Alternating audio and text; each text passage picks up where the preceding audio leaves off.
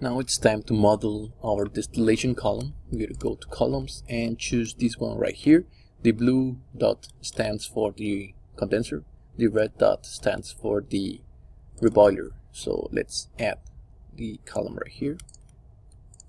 And I will say the columns are one of the most difficult unit operations that we're going to see on this course, because it has plenty of input data. Actually, we have everything that we need right here. We need to state all these for the distillation column. So first we need to add the stages, where will be the feed, the type of reboiler, drop-in pressure, the operation of operational pressure, and if you have temperature estimates, do it. I will not choose any one of the temperature estimates. The condenser, yeah, it will be a partial condenser, which is essentially one goes out, one goes liquid, with the reflux and this gas flow. So let's continue. We have this 1 page out of 5, so let's fill everything. This will be the condenser.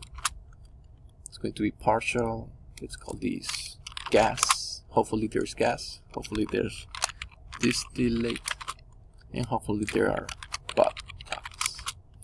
Now this will be the reboiler duty. We stated 20 stages.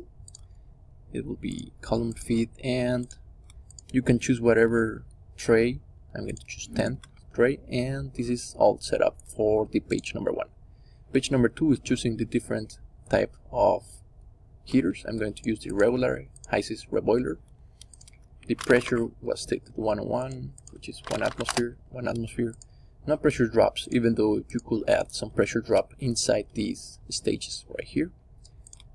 And no temperature estimates. And the flow rates we need to choose here. We need 2.15 and 2115 kilomole. The reflux ratio is 2.5 by molar basis. Ensure to use molar, not mass, not volume. And as you can see, this is 5 out of 5. We are done with the simulation. It's unconverged, which means that we need to run it, and hopefully we ask God that everything goes right, because we are not sure if there are going to be any errors, so we need to debug. So we run it and it converges, which is normally expected if it has the data correctly. Many times if you are modeling new processes, you will be working with plenty of unconverged distillation columns, so that's a very pain in the ass, but try to work the best. Now this converge, let's see the results. You can see all the streams are now defined: the condenser, distillate, the reboiler, and the bottoms. So the gas is mainly, let's see, it's mostly methane, a little bit of isopentane. The distillate is mostly isopentane. Actually, I would say this is pure isopentane. And the bottoms is mostly N-dodecane. So this separation is awesome. I mean, of course, you can improve this, maybe adding more trays, changing the temperature, the ratio, etc. But overall, this is correct.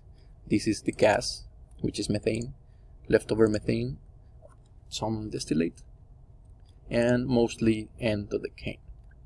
So this was the distillation column.